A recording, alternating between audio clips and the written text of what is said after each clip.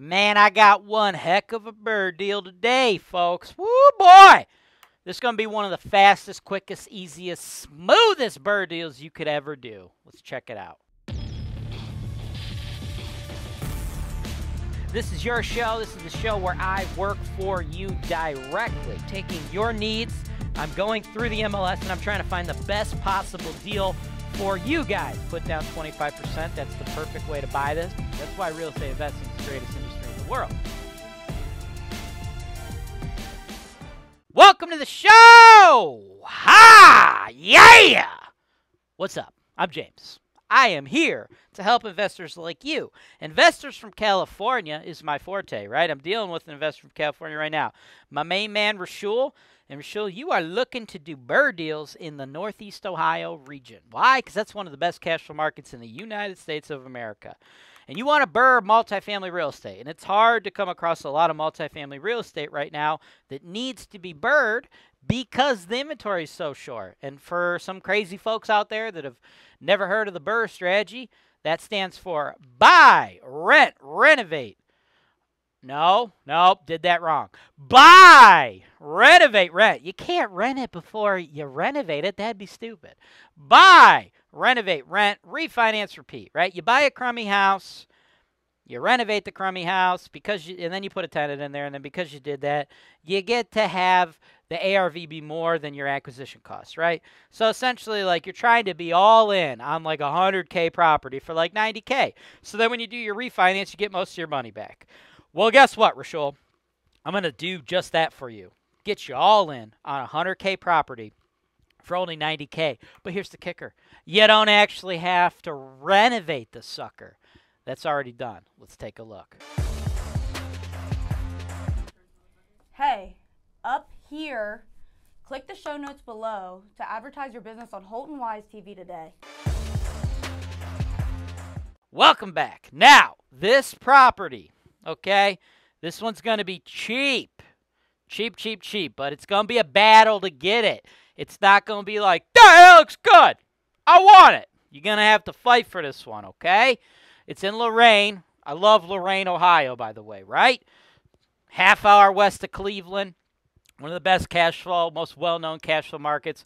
Not a lot of people think about Lorain, though. Cleveland is just a small city in the grand scheme of things in Northeast Ohio, right? People get attracted to Cleveland, but don't just, like, put your blinders on to only the city of Cleveland. It's like 350,000 people in a market with, like, almost 5 million people, okay? Lorain, I love, right? First of all, the government, a lot easier on landlords than Cleveland. You don't believe me? Oh, Cleveland's got some issues going on right now. Number one, the mayor, he's a turd, okay? Just Google James Wise, Justin Bibb, right? Me and him, we've had our tussles, right? You got that. Number dos, you got the new lead-based paint ordinances. I'm not saying that means don't invest in Cleveland. I'm just saying right now, with the rollout, there's a lot of uncertainty when you're going through the first round of these things, right?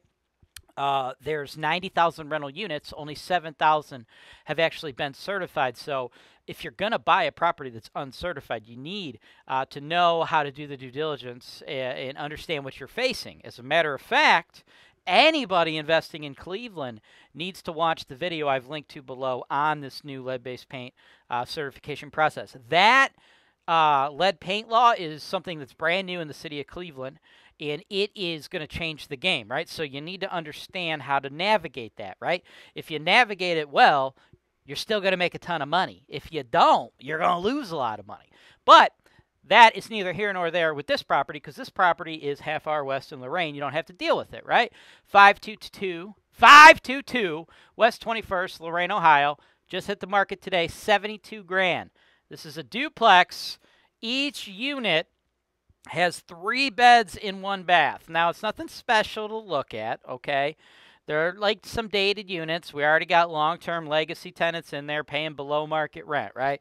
We got one person in there at 6, the other person at 6 1/4.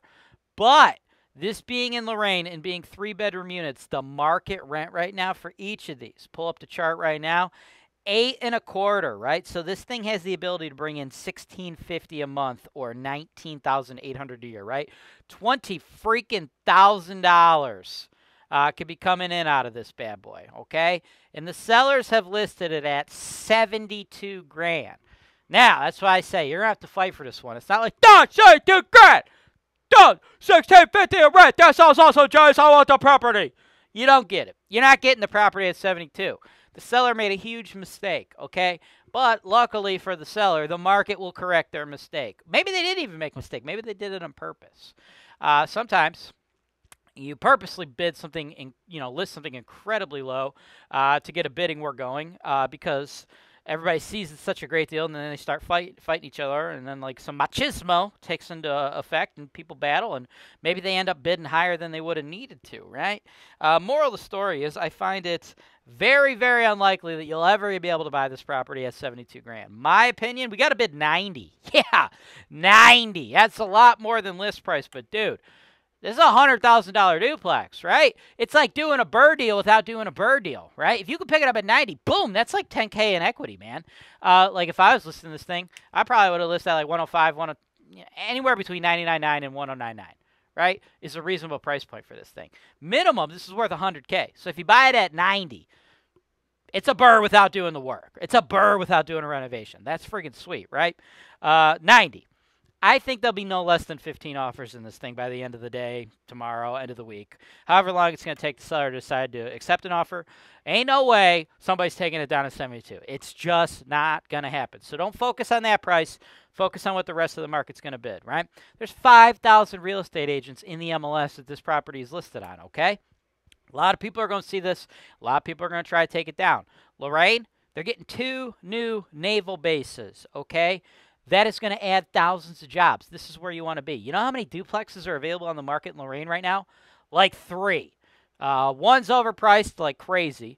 The other one's listed by this real estate agent who's a freaking idiot. He's so dumb. He's like a mouth breather.